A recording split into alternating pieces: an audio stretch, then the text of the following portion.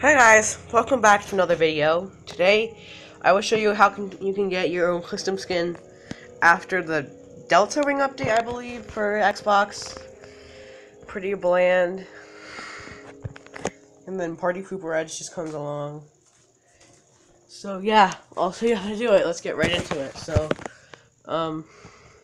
you obviously need a computer like the last step if you're using ChronicOverride.com. But if you're using MCPDL, you can do that too. But I'm going to show you the Chronic Override method. So, obviously, you have to just do the same steps you did in my last video about the getting skin packs thing, whereas you download your skins and the pack, and then you transfer it into the file downloader thing,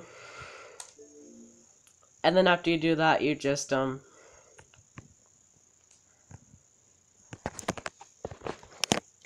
then after you do that, you just go here, and you click on storage. No, darn it. All these things, they always malfunction.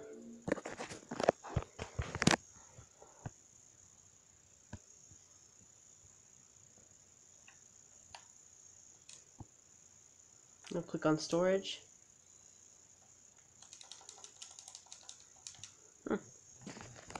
Okay, I'll just wait for a few seconds. It does this a lot. Oh, here we go. So, obviously your thing should be in local storage. Just like right here. And no, you're not like to open this anything right now. Okay. But then you just, okay, something weird just happened. Does this all the time, but once again, you click on that little checkbox right there. That, no, I would not. Thank you. Click on this, and you want to click move to. Obviously, the one I selected was not an actual skin, but it's a good one for like a gamer picture or something. It's like Sponge Diver's music. He's a good YouTuber. After you save that, other than File Downloader, for this method, you'll only need one app, and that is MC Add-ons Manager Extended. You're going to click that, and this app is just awesome. It's thanks to Chronic Override and Saxley. They helped me. I was literally very ticked off when Microsoft turned off this file system access, and I'm really glad that I was able to get my skins back. I also made different variations on the Skindex if you wanted to download them. I just wanted to. Okay. Don't mind that if it does that. It does that all the time to me.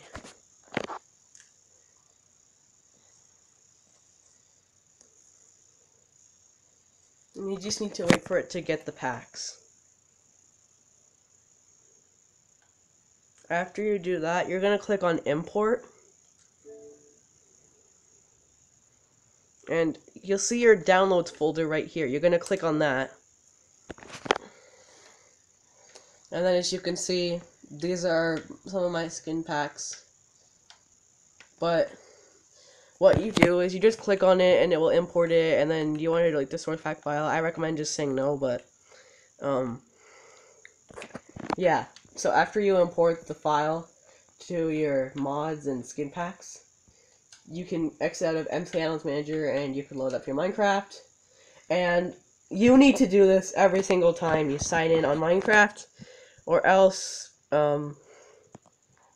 you're not gonna have that much fun, because I literally just quit Minecraft until they fixed this, because I did not want to play Minecraft until this was fixed. Microsoft became a party pooper at that time. Glad we defeated them, at least. So, you want to wait until the creepy screen pops up. I just call it creepy for fun.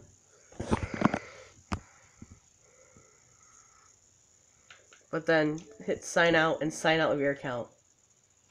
After you do that, sign right back in.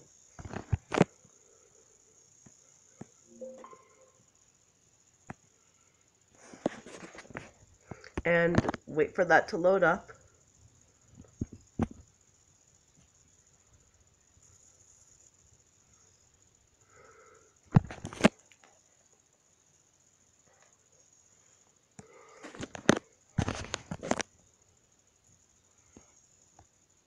Okay, we'll sync the user data.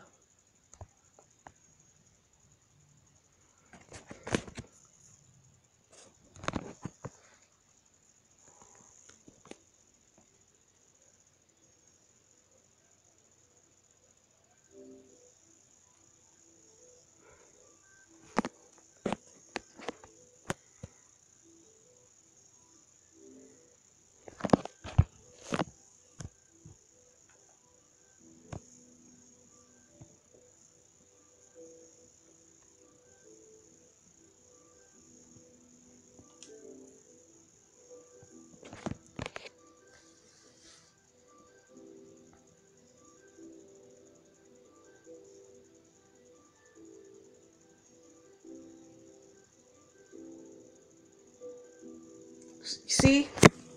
This is my hollow skin, my version.